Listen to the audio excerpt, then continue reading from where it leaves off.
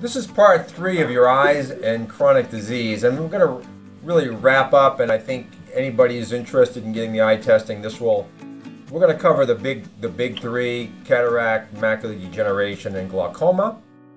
And on with the show. So really, I did a presentation in front of Boston Biosciences or Boston BioLife today, and it was really about understanding the endothelial system, the vascular dysfunction, endothelial dysfunction. And this is really where the eye is a very good screening tool for vascular disease, a very good screening tool.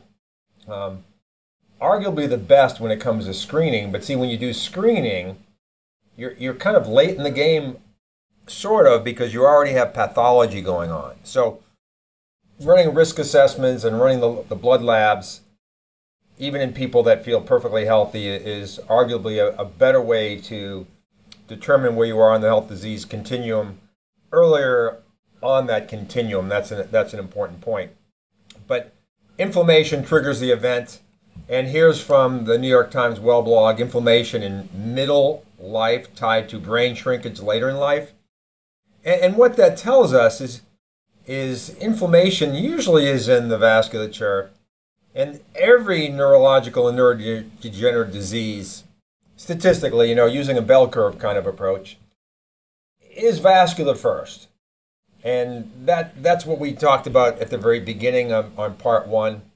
So, and the thing is, when you do things like looking at brain shrinkage with MRI, it's a very crude tool.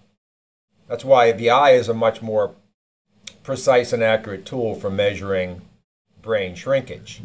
So let's just go down into the different categories. Cataract, #1 surgery in the world.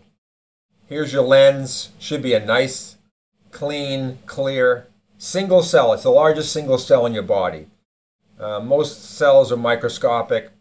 Everybody can look in someone's eye and pretty much determine where the lens is and see it without magnification. And when you get an opacity, an opaque structure in your eye, what happens is you can get refraction of the light, or scattering of the light, so it's not focusing on this little object in the back of the eye in the retina called the fovea. And so you lose focus, or you lose actual central vision in general. So that's the problem with cataract.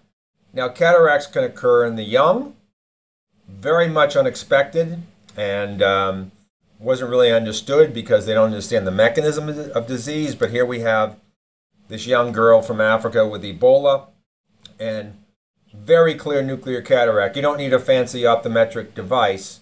This is a very progressed nuclear cataract, and the only solution for someone like this is cataract surgery. But the infection, the Ebola in the eye, caused the condition.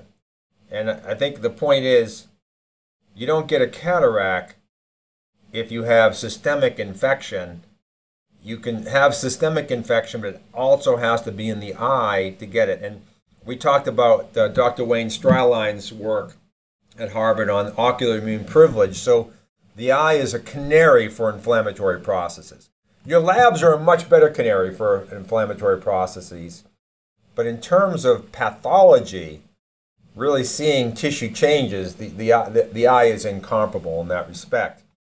But here we have what's more commonly seen: an older individual with an age-related nuclear cataract. And you can see the cataract and formations of opacities here in this eye. And what Dr. Tremp always said, and Dr. Loudon as well, is the beautiful thing about the eye is you have two. So here we have a clear lens, and here we have a cataract lens. So there's definitely a disease process. So if you're working with a good doctor, like Dr. Tremp, you would never have the disease migrate into this fellow eye. And the statistics on that are actually quite good in cataract and macular disease. So, but the difference between these two is simply acute infection and inflammation versus chronic inflammation and infection. And I hope to get Dr. Kerry Gelb, the optometrist that runs All Docs OD, to present in the future. He created a documentary called Open Your Eyes, where he spent time in, I think it was Guatemala or Costa Rica, and he interviewed 3 centenarians, a gentleman and 2 women, that have cataracts, and they did cataract surgery on them. When you're 100, we're not worried about, expression of infectious process in your eyes. You've made it, okay? So cataract surgery and nothing else is probably appropriate for those people. They've lived a long, healthy life. But if you're 50 and you're starting to form a nuclear cataract, that's problematic. Now you're on a downward slippery slope, and the outcomes aren't going to be good. So, the device is very simple, except here when you don't even need a device. I mean, I can see cataracts in dogs' eyes all the time. They get cataracts too. But it's a very simple instrument. Here's Dorothy Hitchmoth, who is one of the high mucky mucks at the American Optometric Association, and a good friend of mine, Victor Rosansky, posing for us.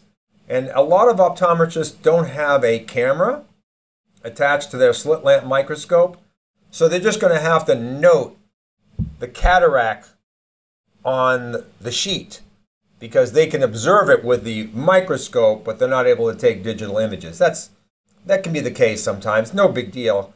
The grading is adequate for my evaluation. I just want to know if you have a 0, 1, 1 plus, 2, 3, 4 for a cataract grading. And all they're doing is shining light into Victor's eyes and looking at a thin beam of light, and just like in a room, looking to expose the smoke, the dust particles, whatever. Very, very simple, basic technique, but finely tuned to looking at the lens, the front of the eye.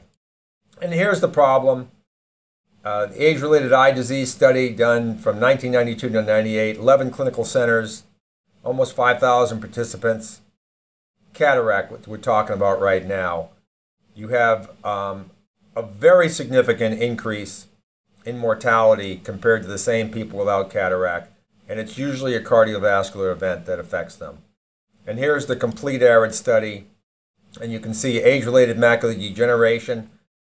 Cataract's bad enough to require cataract surgery, and it's not the surgery that increases your mortality. It's the fact that the cataracts are so severe that they really require surgery for you to be able to see.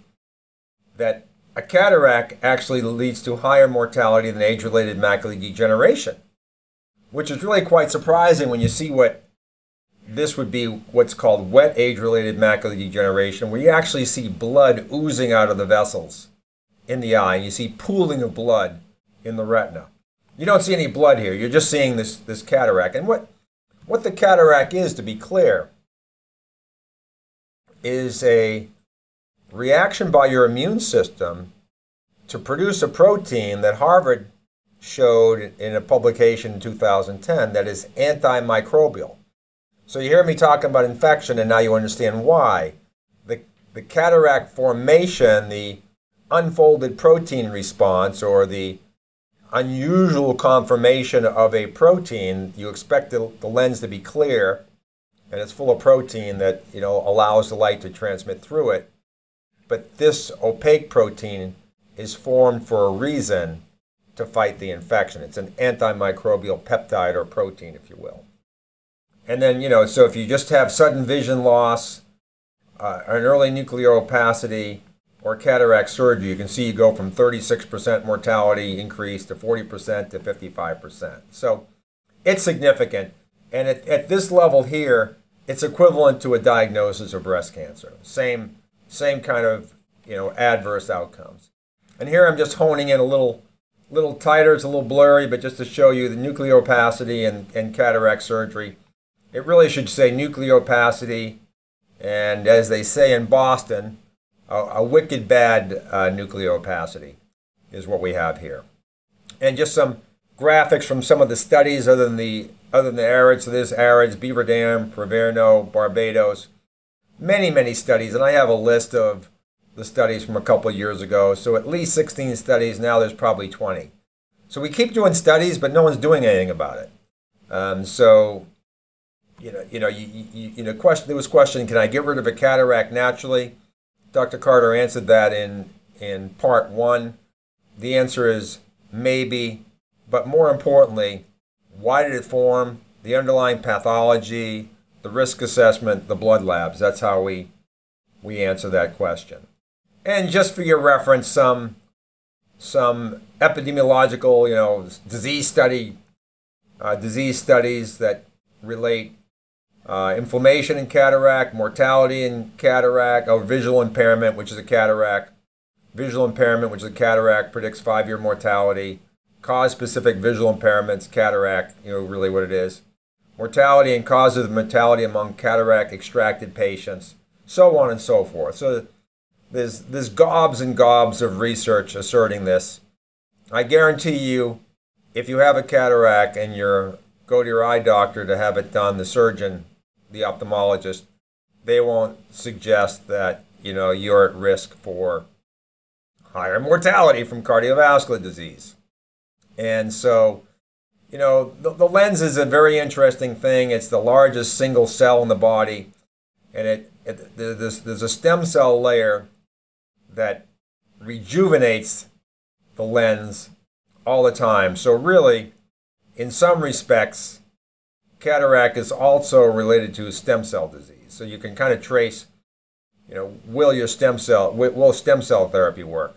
I'm just going to move on now to the cortical cataract, which is also called a supranuclear cataract, and I call it the Alzheimer's cataract. So here's a nuclear one.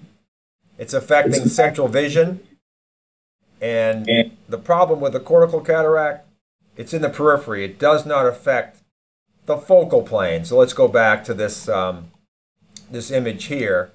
So when your cataract is out here, the light impinging on the fovea is not impacted. So your eye doctor doesn't really give a darn about these.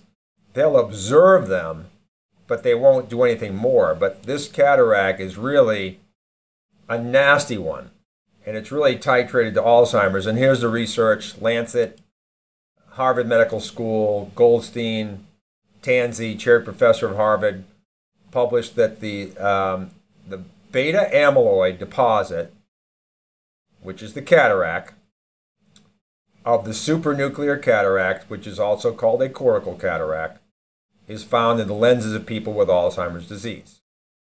And so here's from the actual research. This person also had a nuclear cataract. It's not surprising. Normally, if you have a cortical cataract, you'll also have a nuclear cataract. Not always, though. But here's the cortical or supranuclear or Alzheimer's cataract on the edge. And here's a 79-year-old woman with Alzheimer's disease, a 68-year-old woman with Alzheimer's disease. You can see they both have both types of cataract. There's the nuclear cataract there, and there's the cortical cataract. So very predictive. And you can see the formations very early on, and the eye doctors, your eye doctor can grade it. Now, I'm always a little bit suspicious when they report a cortical cataract on the form and don't show me an image. Did they really look for it and look for it carefully? Because according to Dr. Tremp, I'm not the optometrist or ophthalmologist. To see in the periphery of the lens way out here, you have to do more dilation. You have to use a more intense beam of light, a narrower beam of light. And it's more irritating to you because of the light intensity to really highlight this supranuclear or cortical cataract. But hey, when your eye doctor says, you have a 2+ cortical cataract, I have to believe them, especially if you've come to us because you have glaucoma or some cognitive impairment. Then it all makes sense. And this is what a really good eye doctor can see right here. This is an image from one of Dr. Tremp's patients, where you actually see what's called a cortical fibril. And this is an autopsied brain where a technician spent a lot of time slicing sections of the brain to capture that fibril, that plaque formation in all its glory. And you can see the similarity. But what Harvard did is they didn't just say, hey, they look the same, they must be the same. They extracted it from the lens of people with Alzheimer's and the brain with people with Alzheimer's and did every chemical and biochemical analysis they could and proved that the structure and form of this and this are chemically identical. Okay, so it's unambiguous. And what we like eye doctors to do, but none of them are really doing it, is look at the progression and really back titrate as early as possible. If you're lucky, you're going to get an image and a grading of what's called the cortical fibril. Before that, there's a condition called pseudo-exfoliation. And very few eye doctors will say that these two are connected, but a fibril just doesn't pop out of the blue. Okay? It forms slowly. First we have swelling of the lens called coma aberration. Then we have this Milky Way kind of conformation in the lens. It's just sort of a haze. And then it slowly starts aggregating into an organized structure, a crystal, called the fibril. Then the fibrils can organize into what are called cortical spokes. And then you can ultimately have a cortical cataract. I've never seen one. I don't think a lot of patients, when you start getting dementia, which you probably have at this point, it's very difficult to do an eye exam. So getting a look at a full cortical cataract is probably a very rare phenomenon indeed. So we're going to migrate away from cataracts. We're done with cataract, but it's a really important thing. #1 surgery in the world. How many people have it? So many. But now we're going to look at age-related macular degeneration, ARMD or AMD or macular degeneration. Some people just call it macular disease. There's any number of names for a macular degeneration. And so there's the macula is in the back of the eye, part of the retina, and they call it a damaged macula, but really what we're seeing are these little yellow globules called drusen, and drusen contains, guess what? The beta 142 amyloid unfolded protein, an antimicrobial peptide. Almost, not exactly, but almost the exact same one you see in a nuclear cataract.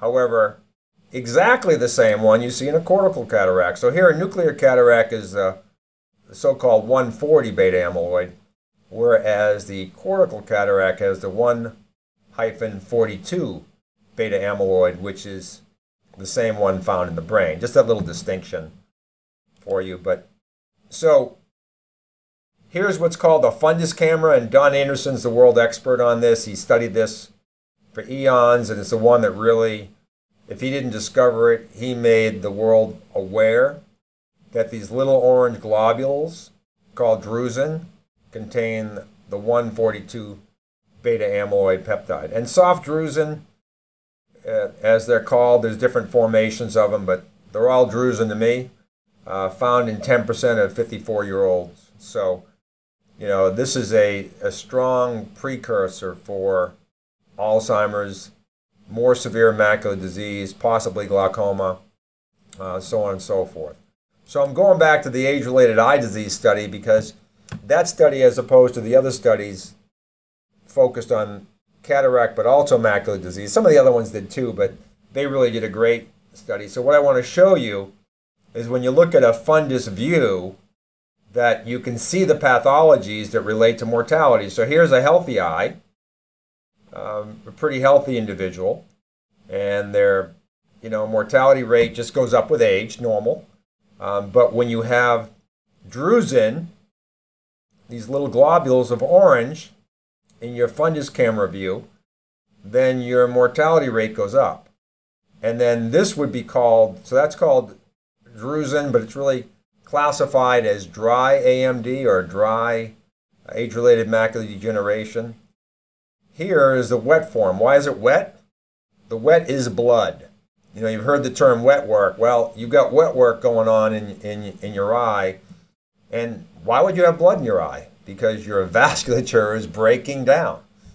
you're literally hemorrhaging blood in the microvessels in the back of the eye. And you can see when you do that, mortality goes up significantly.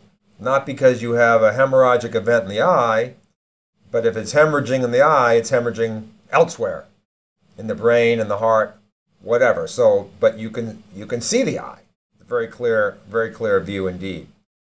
And this is, this just shows sort of, we don't really see the detailed vasculature. When we look at the fundus camera, you can see the little vessels, but really, these globules lie right on the vessel layer. And so we see this little plaque forming above this highly vascular area in the retina called the cortid. Now, it's really what would be called a vascular plaque. It's right out in the vasculature. Now, with the wet AMD, we can see here that there's a breakage, and that's where the blood is exuding.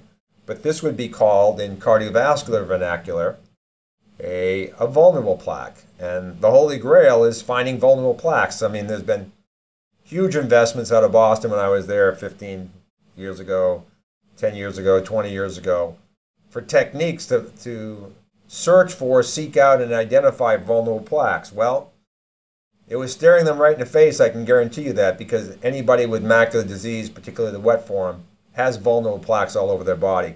And it's likely if you have the dry form, it's on a continuum again. There's a good chance you have a vulnerable plaque somewhere else in your body.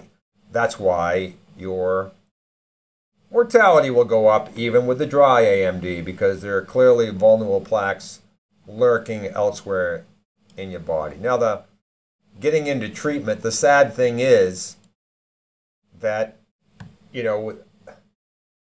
medicine is siloed into specialty professions.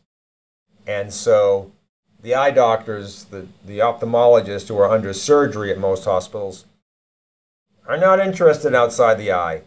So they're just trying to fix the eye. So in age-related macular degeneration, you start losing some vision. Okay, and the main reason is you have what's called neovascularization. You have new vessels. And where are they forming? Not where they would normally be, because the old decrepit vessels are where where they're supposed to be. So these new vessels actually form in a way that can interfere with the path of the light going through the lens to the back of the eye, the retina, and the fovea in particular. So it affects vision. So what do they do in their genius? Let's stop the new vessel growth.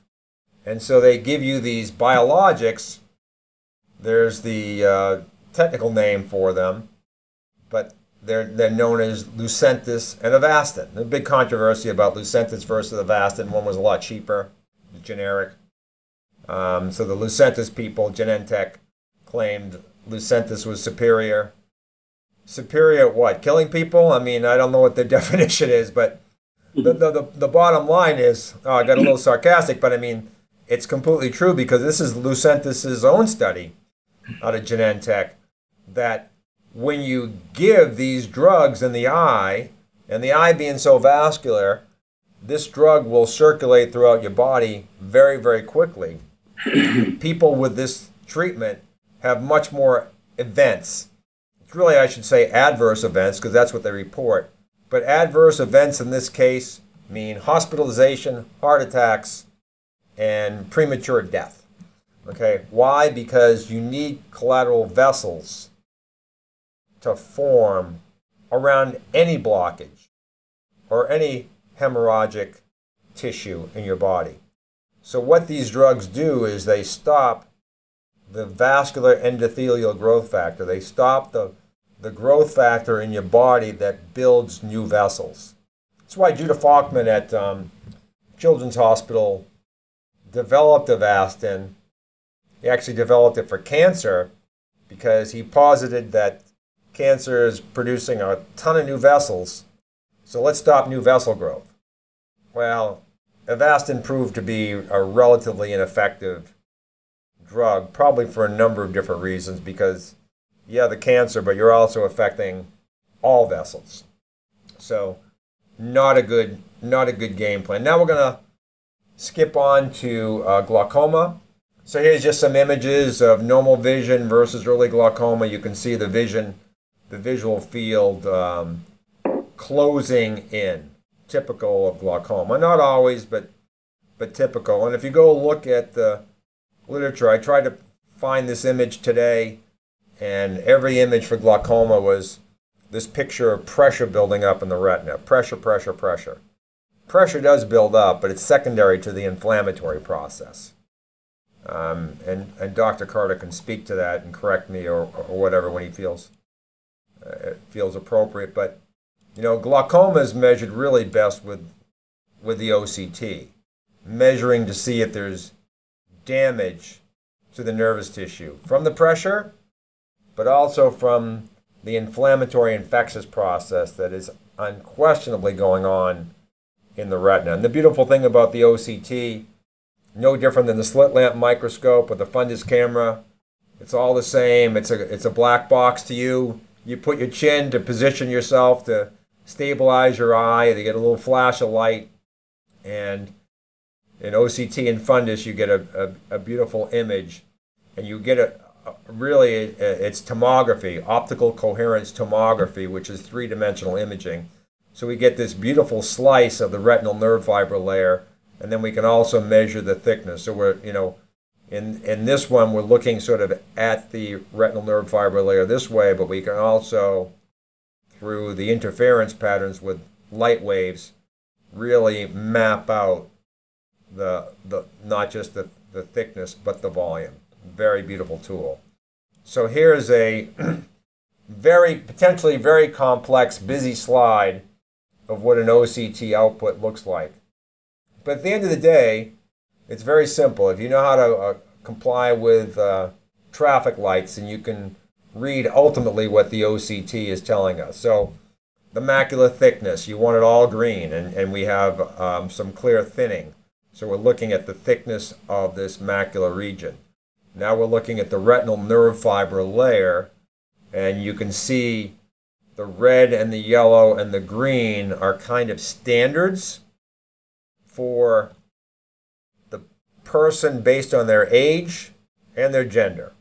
Okay, and then the black lines, the solid line and the dotted line are right and left eye, and you can see a mapping of how they compare against standards. And you see this individual just has some slight diminution in thickness, and these numbers here are the thickness of the tissue measured at different increments along the retinal nerve fiber layer in microns. You can see down to 41 microns, and you can it has precision down to, say, 5 or 10 microns. So when it says 53 microns, it's 53 microns.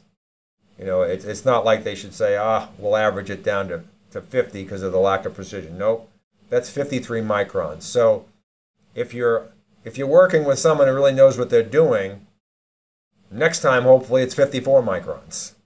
Neurogenesis, the genesis of new neurons, totally possible. And I'll show you, Michael. I've added on since yesterday. Organize it a little bit better, but I'm going to show some of Dr. Tremp's data. Okay. And so, optical coherence tomography could even replace MRI, particularly in multiple sclerosis. You can see changes in the retinal thickness, the retinal nerve fiber layer thickness in depression, autism, mood disorders, multiple sclerosis, Parkinson's disease, ALS, Alzheimer's. It's not exclusive to one type of disease. You have one retina, one nervous tissue, and almost every one of these diseases somehow has an assault on the vasculature supporting these nerves. Just some research paper, association of cognitive function with retinal nerve fiber layer thickness. So better cognitive performance is significantly associated with a thicker retinal nerve fiber layer. Once you get to 80 or 90, it's relatively insignificant, but younger this test is particularly good when you're younger, let's say 70 or less. And here's some work from Dr. Tremp's lab, Berisher. They always sort of go in alphabetical order, so Dr. Tremp was on this paper. But just showing there is going to be variation. That's why the OCT needs to know your gender and your age to match it against standards. Okay, but we can see, glaucoma, the retinal nerve fiber layer is significantly deteriorated versus healthy. And here's AD, so it's Alzheimer's disease. So, they all kind of fall into the same area. There's a group I talked about, Dallas Hack Neurologics. The brain is the brain is the brain. The eye is the brain. We're seeing deterioration. That's all we need to know. Now we need to get under the covers and find out why. But the beautiful thing about an OCT, it's almost like doing a CNS vital signs to do a cognitive assessment. You get a baseline and see who you are, and then you can measure how you're progressing, either building new retinal ganglial cells or losing them. And the OCT can measure that very, very well. I just have our slide here about the continuums, and we're talking about eye-related pathologies, and diseases, so we're up here. And it's really the physiology and the risks come first. So that's really the most important place to go. We have our risk grading system. We have our chronic disease temperature for the physiological grading. We published this where we've taken people and just moved people down the risk continuum and improved their physiological labs. And some of these people were treated for chronic infection as well. They were part of this cohort. And, why do you want to do that? Because this chart here shows that you have a healthy lens. This is an extracted chicken lens in solution. You irradiate it, it gets all mottled and scarred. And then you put it back into nurturing solution, and the tissue will recover.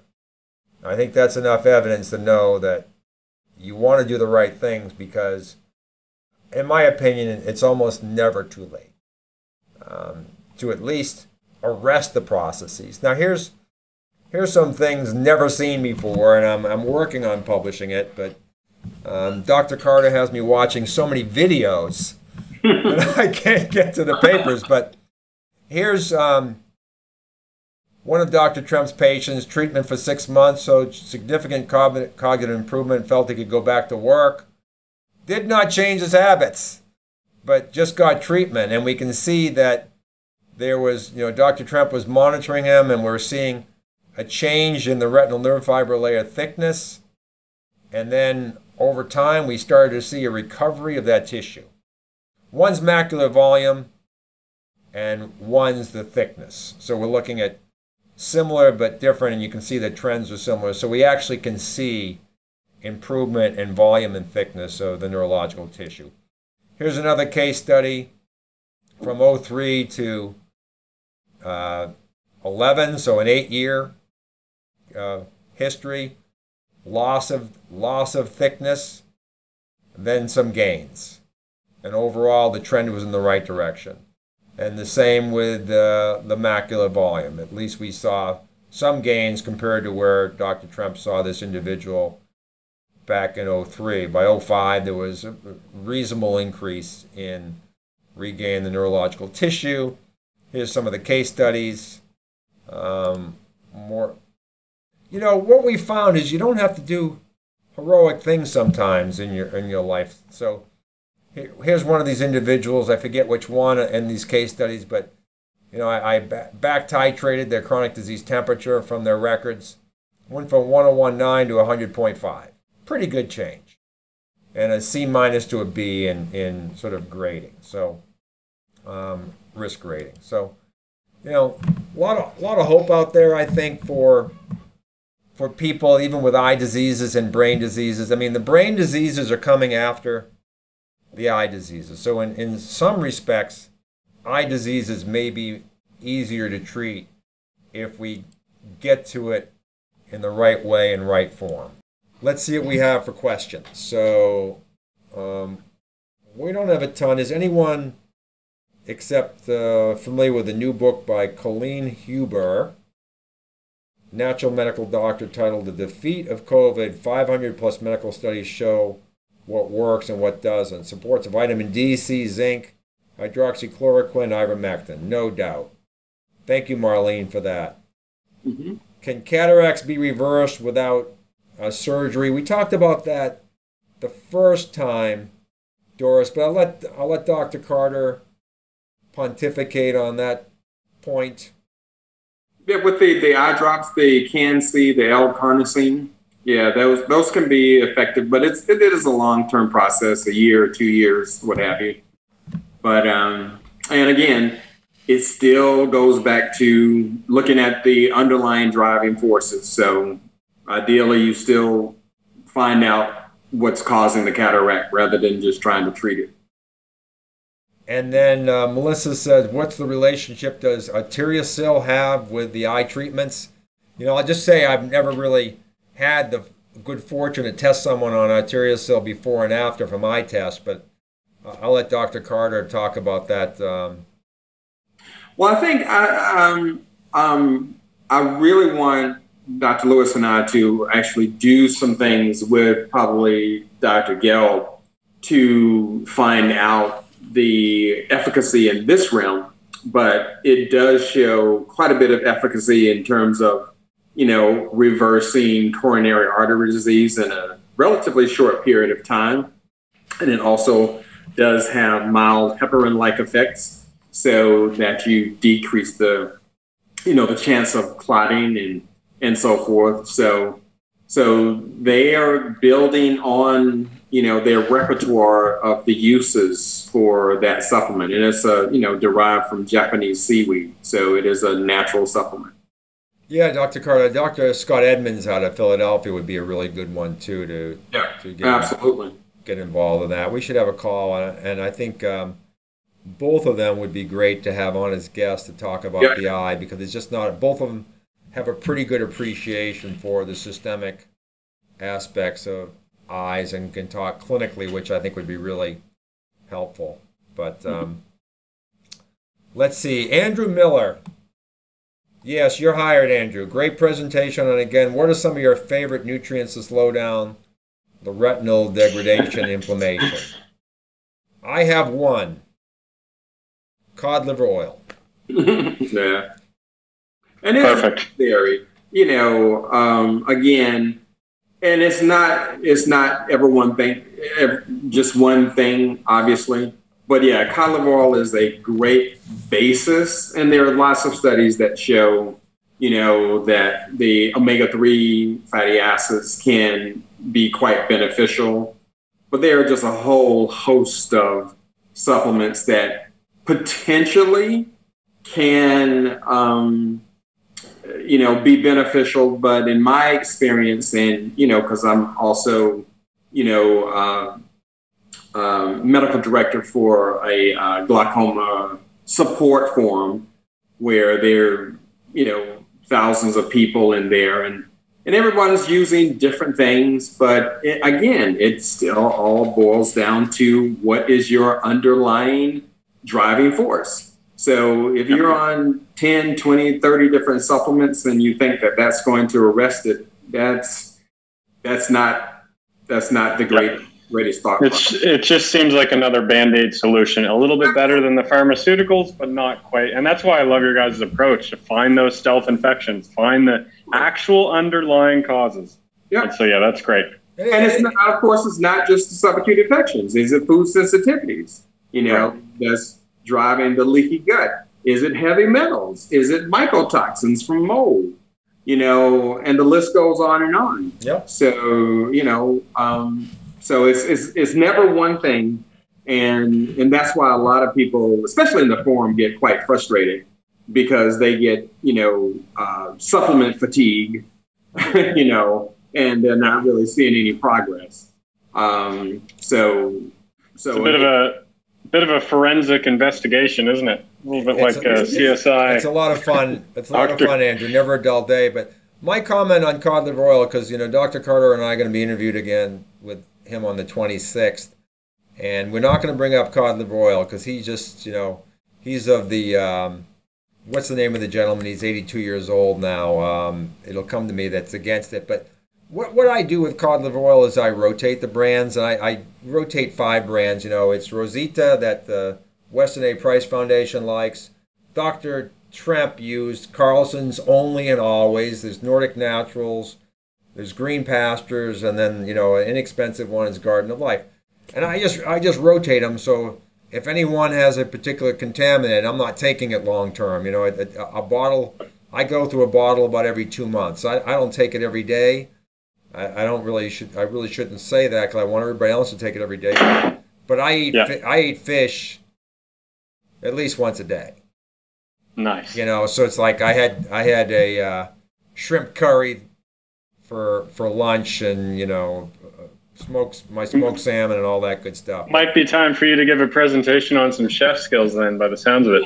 No, I am the lazy man chef. I'll have it whipped up for you in 5 minutes with my secret herbal thing from Bragg's. But anyway, and I think that's it. As long as you get the ingredients right, I'm the same way, right? You can make it work. Carry on.